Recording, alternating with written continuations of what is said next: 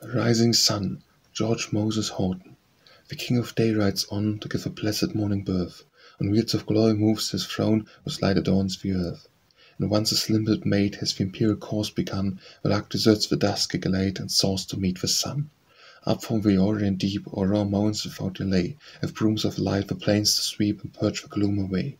Ere ghostly scenes give way, our king is coming now in sight, being the diadem of day, whose crest expels the night. Was real like a bird's retreat to groves and hide from every eye. Our slumbering dust will rise and meet its morning in the sky. The immaterial sun now hid within empyreal gloom, will break forth from a brighter throne and call us from the tomb.